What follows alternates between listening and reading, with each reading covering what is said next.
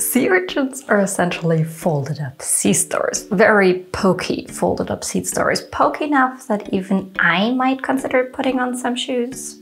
Maybe. Today we're finishing our exploration of the hedgehog-skinned echinoderms. We're talking sea urchins, climbing up the tree of life one little group at a time. Most sea urchins look exactly like you would envision them, round balls with spikes poking out on all sides. But some sea urchins look a little different. The sand dollars, for example, are flat sea urchins without spikes. And the pencil urchins have round blunted spikes that no one needs shoes to protect themselves from. But even the more typical round balls of spiky doom come in all colors and sizes. These balls of ouch are usually only a couple centimeters large, but they can range from a couple of millimeters to the size of a dinner plate. Like our other echinoderms, the sea urchins have ossicles, so these plates of armor under their skin. In the case of the sea urchins, they are fused to form a rigid shell or test.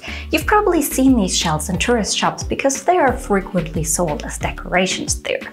If you look closely at a dead shell, you'll not only see the little bumps that the spikes attach to, but also why I call them folded up sea stars. Sea urchins have the same fivefold symmetry as sea stars. Yes, I know, it's not as simple as that, but let's not get into that again. If I tell you that they move, you might expect them to move with those spines. And while those spines are mobile, it's usually not how they get along. I mean, sand dollars don't have spines, so they can't be their only way to move. Those spines can move kind of like your arm in your shoulder socket, but because there's just one joint, they don't make the best leg replacement. And yes, most sea urchins have two lengths of those spines, one longer and one shorter one, but that still doesn't get them anywhere.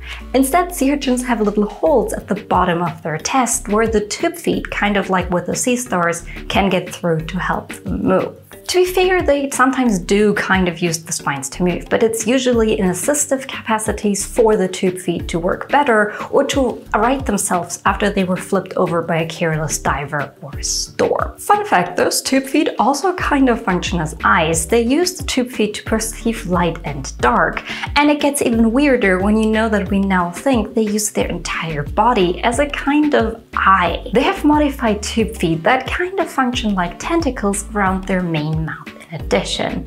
Wait, main mouth? Yes, main mouth, because they have a lot of tiny mouth called pedicularia between their spikes, and each of those mini mouths has a movable jaw too. They also have a real mouth, usually at the center of the bottom. In some species, it's a structure called Aristotle's lantern, a combination of teeth or teeth bands, plates, and a soft tongue-like thing. That main mouth can scrape, cut, bore, and is really effective at even drilling into rock. It's also what makes urchins so detrimental to kelp forests, but we'll get there. Behind that creepy lantern structure is an esophagus and then the intestine, which reaches all the way to, well, you guessed it, the anus. They also have a madreporoid like many of the sea stars, which is the inlet for that water system which makes the water-powered tube feet work like suction cups. It's really impressive to me that they can control all these systems without a real brain, but we've established before that a lot is possible without one. What's with the brain donut's nature? Most sea urchins are broadcast spawners, but again, there are some that keep their eggs between their spines until they are ready to hatch. Broadcast spawning always sounds so simple. You just throw your sperm or your eggs into the water and hope for the best. But for that to be effective, there's usually some kind of synchronization. Often the moon is the synchronizing thing. So these brainless, eyeless things can still use moonlight to coordinate when to spawn. Impressive, right? It's probably why it's so detrimental to animals when humans turn the night into the day, especially in larger cities. How is an urchin supposed to tell the difference between a coastal city's light pollution and the light of the moon?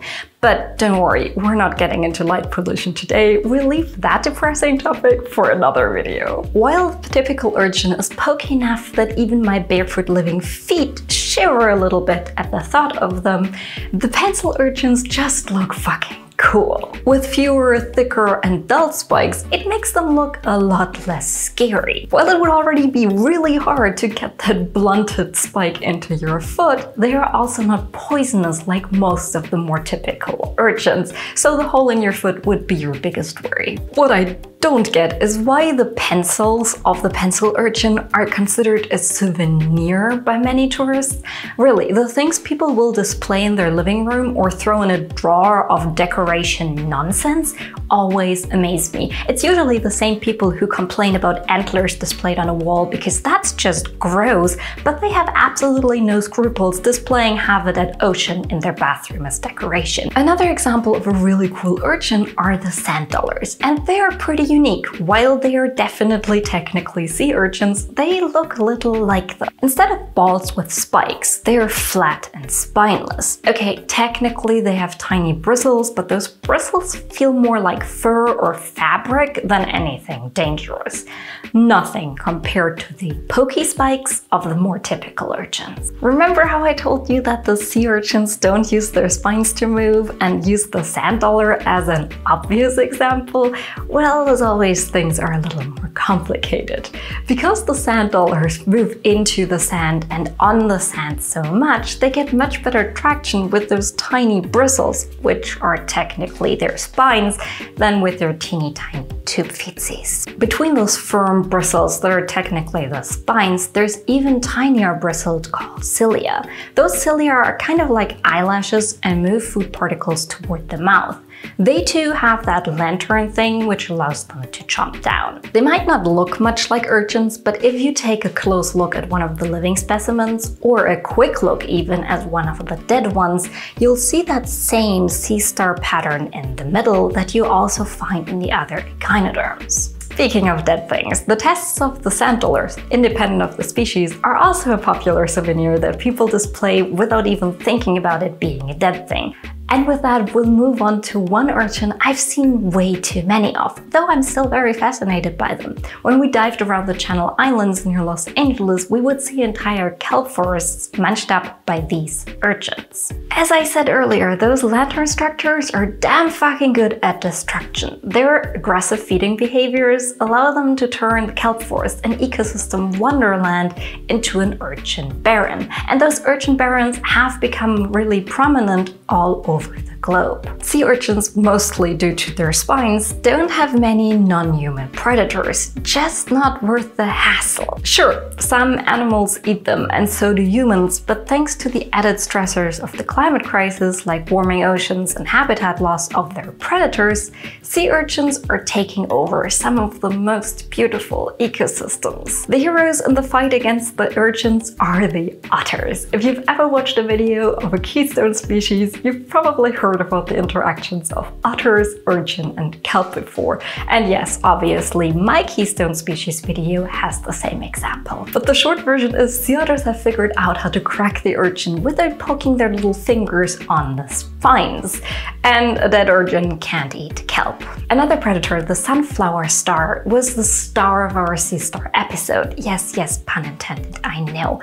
Anyway, the sea star wasting syndrome was detrimental to the sun star populations, taking a very big predator of the urchins away. There are more and more urchins spreading all through the Pacific Northwest. Researchers tried to find out why, and they found that the otters weren't going for the barrens. They kept eating the ones in the intact ecosystems. And my first romantic thought was that they just wanted to keep the balance in the intact ecosystems and didn't want to waste their efforts on the barrens, but the truth naturally is much simpler. The urchins in the intact ecosystems are nutrient-rich and have big gonads that the otters like to munch on, while the ones in the barrens are slowly starving away and just not worth the hassle. No matter why the otters protect the intact ecosystems, the fact is they do, and they help keep the remaining last patches of beautiful kelp forest as much in balance and intact as possible. And in a way, they are also benefiting the barrens, because once the urchins are starving, they can't feed anymore and they die, and spores from the healthy kelp forests move on to the barrens, repopulating the areas. Now we just need to protect the otters, mitigate the effects of climate change, and stop destroying this planet to give the ecosystems a chance to recover. Nature is helping the otters as much as nature can, so why aren't we?